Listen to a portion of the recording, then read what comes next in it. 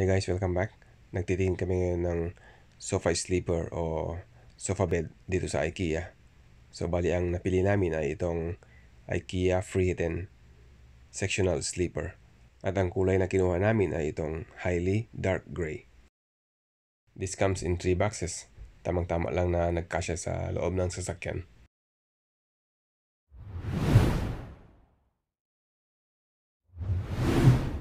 Okay, so naiuwi na namin yung IKEA FRIHETEN Sofa Sleeper. So ang una nating i-unpack ay yung Chaise section ng Sofa Sleeper. Yan yung isa sa mga maigsi na box.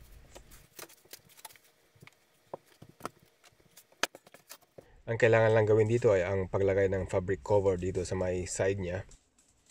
Depende sa orientation ng Chaise na yan, kung sa left side o sa right side.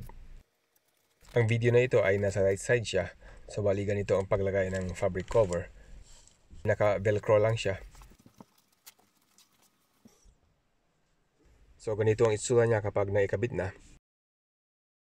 So ipatabi muna siya at i-assemble naman natin yung backrest. Nasa loob siya ng pinakamahabang box. Bali 2 piraso yan. Kailangan natin itong 2 connecting rod o alignment pins.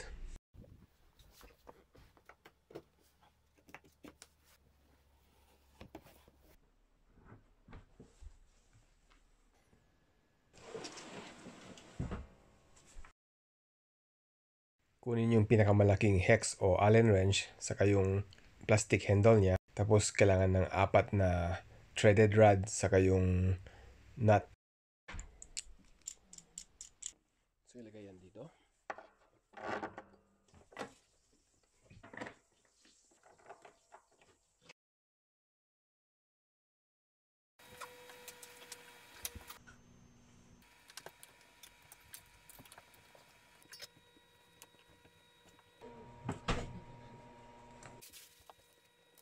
Next, kailangan natin itong bracket, saka 4 na bolt. So kailangan natin yung maigsi.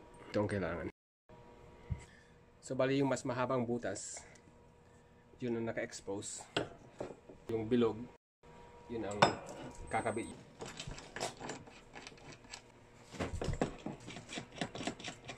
Tapos higpitan yung tornilyo, gamitin itong medium size na Allen wrench.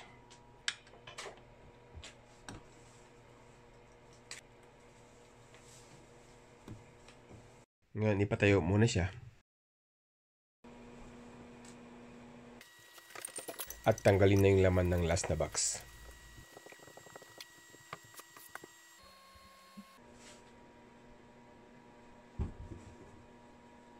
So, kailangan ulit natin ng 4 nito. Saka 4 nito. I-line up itong butas nito. Yan, saka yan.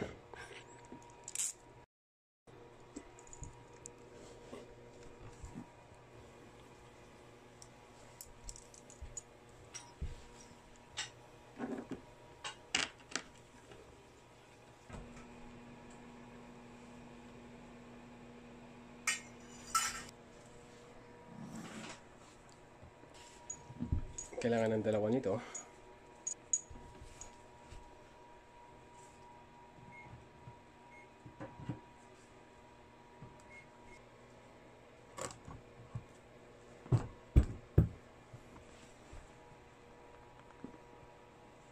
Tapos i-screw ito.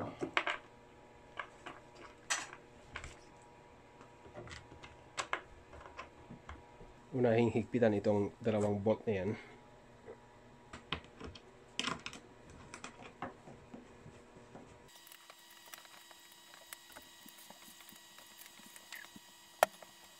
Ngayon, pwede na silang higpitan. Tapos kailangan ng 4 nito.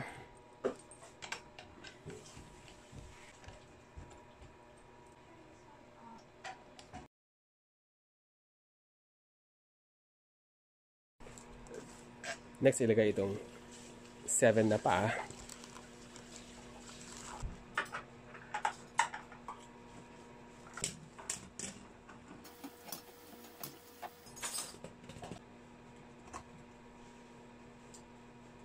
Next, kailangan itong 2 hook, saka yung screw. Ang kailangan ay yung may hex head.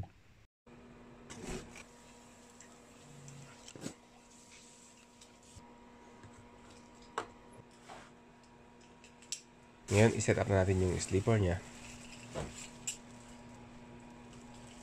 So, kailangan ng 4 na gulong, saka yung Phillips head na screw.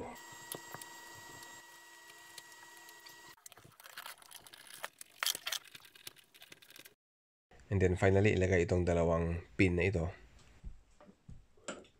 So, i-screw yan na nakaharap yung pin sa dulo ng kahoy.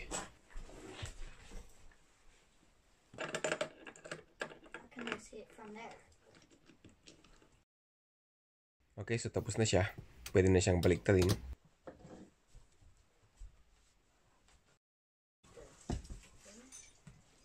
Okay, so ipasok na yung sleeper dun sa may ilalim ng sofa. Bali, iangat lang yung harapan ng sleeper para ma-hook yung dalawang pin sa may bracket. So, ito na yung installation ng IKEA FRIHETEN sectional sleeper. Thanks for watching. Please like, comment, share, and subscribe.